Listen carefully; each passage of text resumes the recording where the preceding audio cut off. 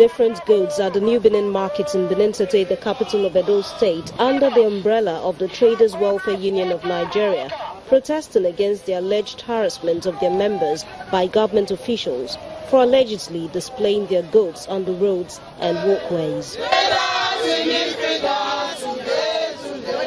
Marching through various streets, the traders say they are in full support of the government's decision to sanitize the state, but that should be done with their welfare given careful consideration.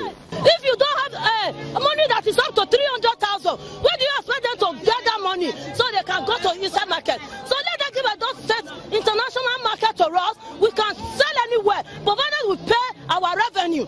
We are on the road. It's not that we like shedding on the road, but at least it will open a market for us to sell. But it's like you want us to leave the walkway and you didn't make another provision for us. It's not good. The president of the Traders Welfare Union of Nigeria, Mr. Lucky Rupe, speaks to journalists during the march.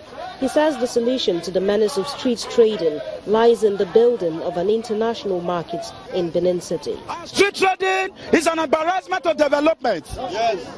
We have all over 25,000 traders selling on the road today. What we need today, Edo State International Market. What do we need? After almost an hour of trekking, the protesters finally arrived at their destination, the Edo State Government House. They wait for hours outside the gate, but no government official appears for the group to share their concerns with. The body addresses the media before departing the venue. We have been here for more than 2 hours and he's not around. So we'll go back to do our business. Since 1999, they have been giving us letter. It's not letter that will solve the problem.